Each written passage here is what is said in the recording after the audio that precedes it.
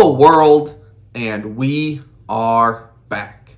My name's Kyle Fischl. This is going to be episode 158 of my poker vlog. This one is a very special game, very special session, and we're going to get right into it.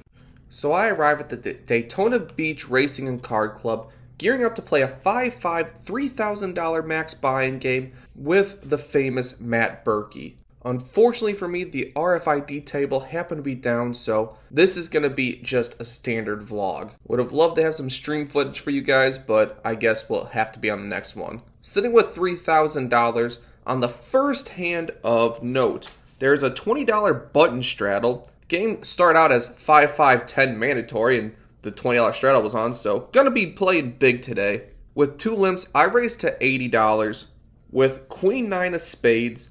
Not a particularly premium hand, but with a bunch of limps and dead money out there, we're going to play this one, especially with position and it's suited. So $80 is the bet. The button and only one of the limpers calls. So we end up going three ways to a flop of 10-7-5 with 0 spades. Rainbow board, not my favorite. Much better for limp callers than me. They have two pairs. They have sets. Apart from pocket 10s, I don't have a whole lot here. So when it checks to me, I'm just going to give up on this one pretty much.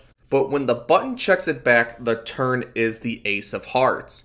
I think this opens the door to me pretty obviously. I have all the best aces in range. Ace, king, ace, queen, all play this way. When it's checked to me, I'm going to try to rep one of these hands. No one should have too strong of a holding.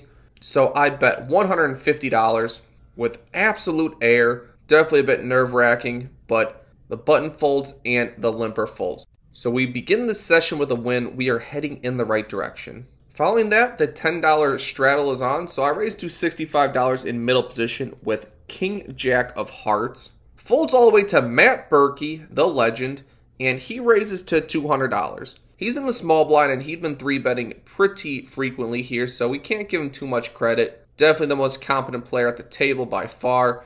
When it folds to me, we can't really get in the habit of opening and just folding to his frequent 3-bets. So we're going to defend King Jack of Hearts in position, and the flop is 10-8 deuce 2 hearts. Flopping a really good flush draw feels fantastic. Even better, Berkey checks to me. I think my opponent's relegated to overs in this spot. I have like 10 jack, 8-9, pocket jacks, pocket 9s, and he's pretty much saying he's got ace, king, ace, queen, ace, jack when played this way. So I think I'm going to bet here, represent some of the smaller pairs, try to get single ace high holdings to fold. When the turn is the 3 of spades, now sitting here with king high and thinking that I might end with king high, he's checked to me twice. He clearly has an ace, king, ace, queen, ace, jack type hand. I don't expect him to have too many traps here. I think an overpair would have bet by now. But I do think I have a ton of equity to realize here. My flush draw should give me the basic nuts, and at least one of my pairs should be live. So if the river's a jack or king, should have the best hand at least some portion of the time. So I check it back. The river is the 6 of clubs. So we brick, and Berkey checks it to me for a third time. Well, 3 checks. He doesn't have a whole lot, I don't think. I only have king high. Be amazing to get a bluff through against a legend. That would be awesome. I do think I play pocket jacks and all of my flopped sets the same way, where I bet flop, go for a little pot control on the turn, and then go for my value on the river when, all the draws miss. As well as maybe an ace 10, king 10 type holding. And then my bluffs would be my missed flush draws, and then like jack 9, 9, 7 at some frequency. But either way, we're going to throw out the bet here. We fire $350 into the middle. Be awesome to get this through. Try to make it a value-heavy sizing. But Berkey, claiming that he is unbluffable, eventually flicks it in. I'm sorry, I'm allergic to bullshit. I just muck. No chance I'm good ever. And he has ace-queen offsuit, so he didn't make $4.7 million in tournament earnings by folding to clowns trying to make river bets. Following that, it folds all the way to me on the button. I have ace-jack offsuit. I raised to $50. Only the $10 straddle's on, so seems like a reasonable sizing. The straddler and the limper call, so I end up going 3 ways to a flop of queen 8 for rainbow. When it checks to me, I've just been caught bluffing, so seems somewhat suicidal to go for one so soon right afterwards. So I check it back. Turn is the king of clubs. Checks to me a second time. Now the bluffing genes are really trying to kick in. Really wants me to throw out the barrel, but Gonna stay disciplined on this one. Any player could have had a queen and checked me because I was the pre-flop aggressor and then not feel the need to bet when a king shows up. So queen would probably happily check call here. I check it back. River is the 5 of diamonds. Checks to me a third time. Maybe ace high is good. I check it back. One player announces ace high and I know that ace jack high is going to be the better one. So I show my hand and we take down a small one. Following that, with just the $10 straddle on, I'm in early position with queen jack offsuit. I raise to $40. There is one caller before Berkey 3 bets again, this time to $125.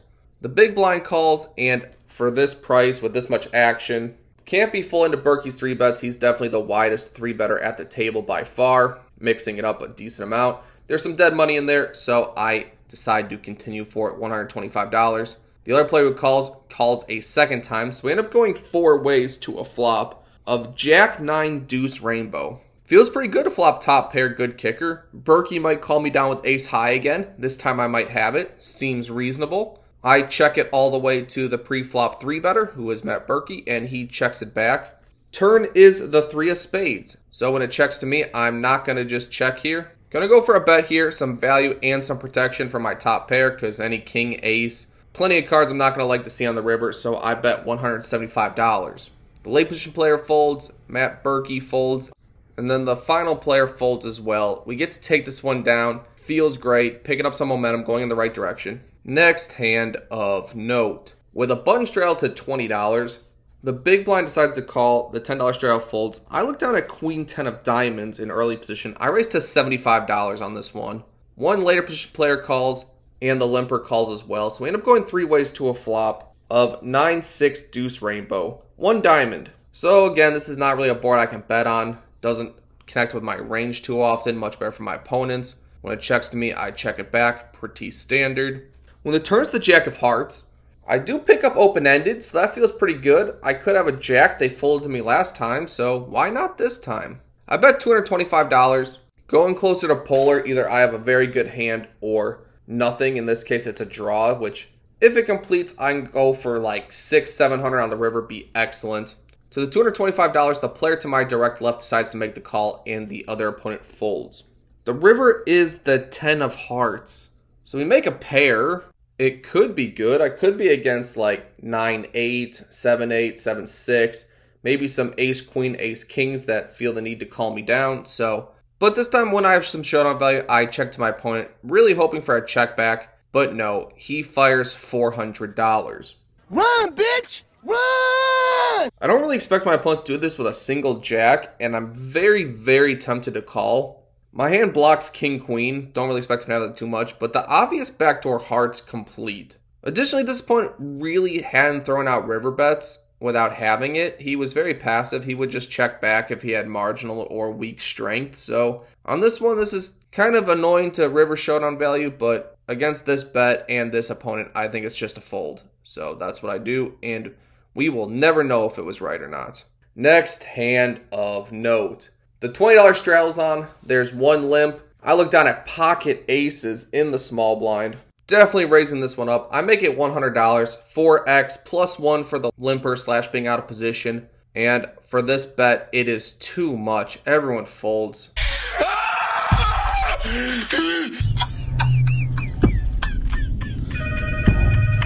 Frustrating. You love to see aces when you're playing a big game. Hate to see 0 action. However, very shortly after that, with the $20 straddle on, an early position player raises to $75.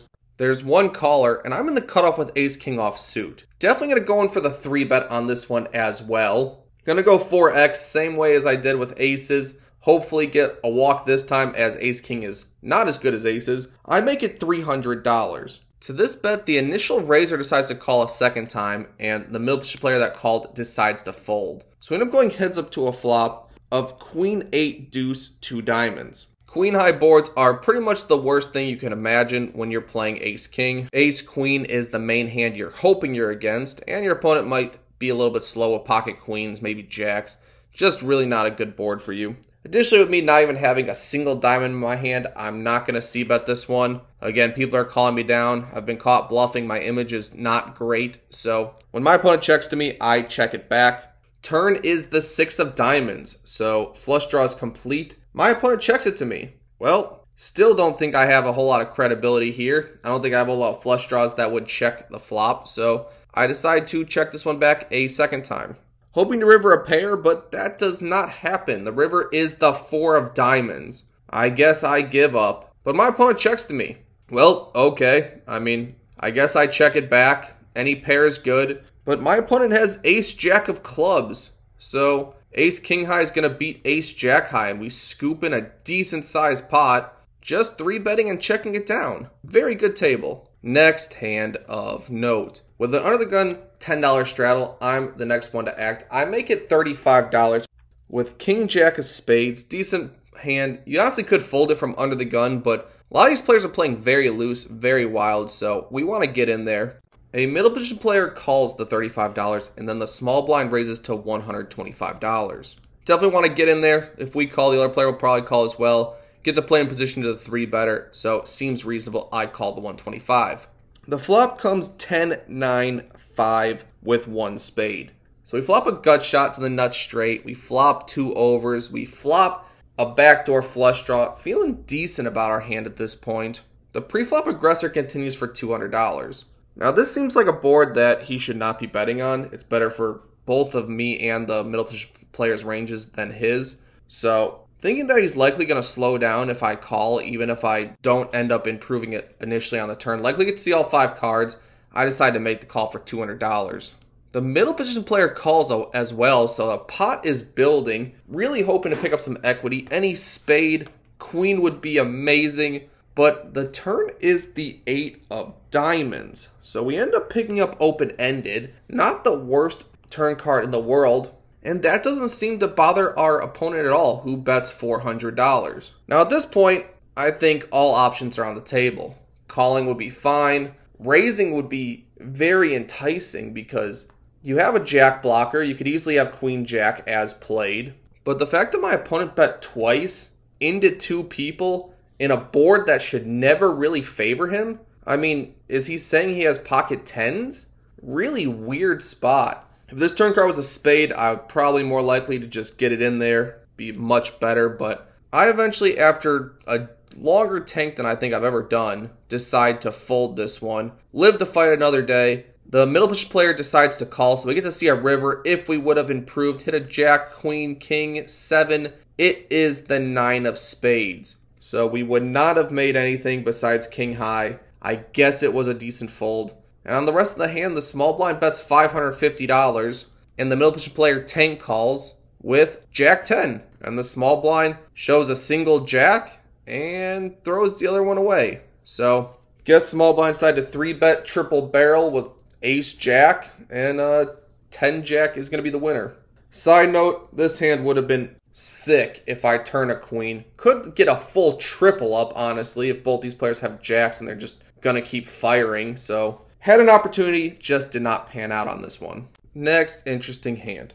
I'm in early position. The $10 straddle is on. I raise to $35 with ace queen offsuit. The big blind for $5 decides to call, and the $10 straddle decides to call. So we end up going 3 ways to a flop of queen 7 deuce all spades. I don't have a spade in my hand, less than ideal, but we do have top pair top kicker. The big blind just leads for $100. And it folds to me. Not going to fold top pair, top kicker. Not my favorite board for it, but definitely going to continue. When the turn is the queen of diamonds, my opponent checks to me. Now thinking it's highly unlikely my opponent had a flopped flush. I think flop flushes continue here. They're pretty happy to get paid against trips. My opponent likely did this lead with a single ace of spades. Maybe a single pair that just feels the need to bet because they think they can just take it down by leading on a scary board. We've seen this opponent triple barrel with absolute air, so we're going to bet this one. We're going to bet small here, try to get single pairs, maybe pocket 10s to call. I bet $150, and my opponent makes the call. Happy to see that. Unhappy to see the 10 of spades on the river. Quite devastating, quite a terrible run out. And then my opponent bets $150. Well, I'm getting like 7-1 on a call. My opponent could still have king, queen, queen, jack. Could have air. I think this just has to be a call. So, beating all the trips, we flick it in there. And my opponent does have queen 8, so we feel okay until the 8 is the 8 of spades. So another huge opportunity to make a bunch of money, just does not pan out for me on this one. Next hand of note, and this is definitely the hand of the night for me. With a button straddle to $20, I raised to $60 with ace queen offsuit for a second time. This time I'm in very early position. The cutoff and the button decide to call, so we end up going three ways to a flop of 5-3-3 with 2 spades. This time I do have the ace of spades, so that's pretty relevant. My opponents shouldn't really connect to this board all too often. They should never really have a 3. Maybe they have middling pocket pairs, but I think there's a ton of misses in my opponent's ranges. So we're going to bet this one. I've only showed down good hands for the last hour or so, so I think my credibility is back to where it needs to be to fire out a bluff attempt of $100. I think I do this with aces, kings, queens, tens, all that stuff. But the cutoff decides to call, and then the button decides to call as well. So not really happy to see us go three ways to the turn card. I'm probably going to just have to shut down unless I improve. And I do improve. The turn is the 9 of spades. We improved the nut flush draw, nut flush blocker, which is pretty relevant here.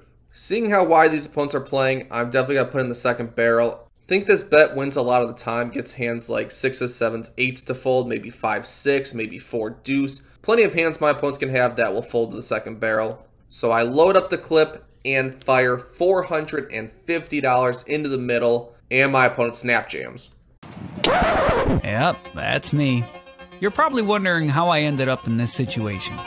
That's cool. Okay, dealer, how much is it? Let's figure this out. The total is $1,335, so a little bit close to $800 to call. Start doing some math here. Think about the chances that I'm actually dead against like pocket 5s, maybe 5-3. But the hands that I'm more concerned about are just like ace 3 and like 6-7 of spades. And against those hands, I'm drawing very, very thin. If my opponent has like 6-7 of spades, then I only have 7 outs. Not very good, 14%. If my opponent has, let's just say, 3-4 offsuit, then the 4 would be dead as well and leave me only 8 outs, 16%. So I don't really think I'm getting the right price here to be able to continue. I think it'd be quite a punt to call here, so after a very long, agonizing tank, I eventually let it go, and my opponent decides to show the 3 of diamonds, which is irritating because he's the cutoff and he called a $60 raise with a 3. What's more irritating is the card behind it was the 8 of hearts, so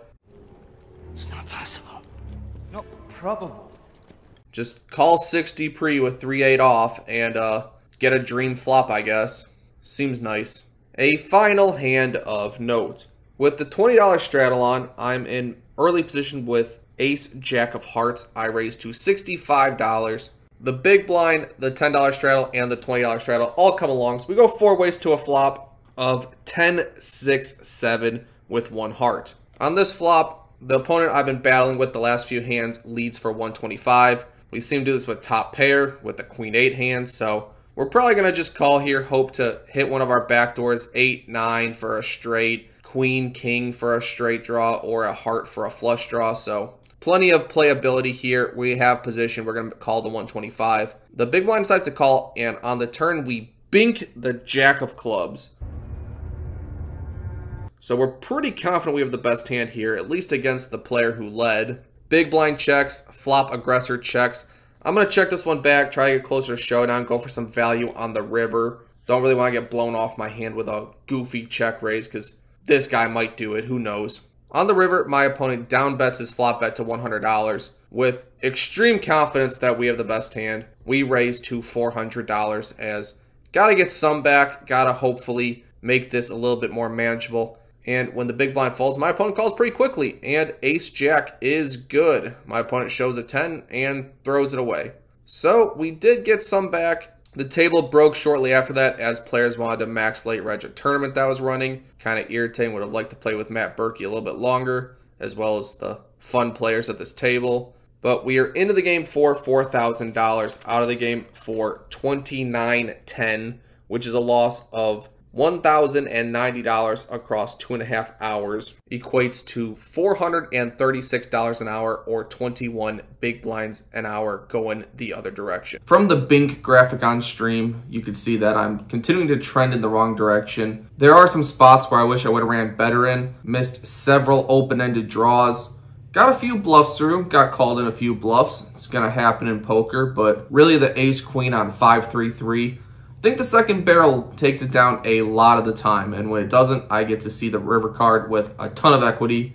This is one of the few times where my opponent somehow wakes up with a 3. Very disappointing to have that result, but we're actually doing relatively fine in the actual bankroll, as a lot of the sessions that I don't actually film are nice winning sessions. And yes, this has a lot of I have a girlfriend living in Canada vibes, but it is what it is. I will see you on the next one.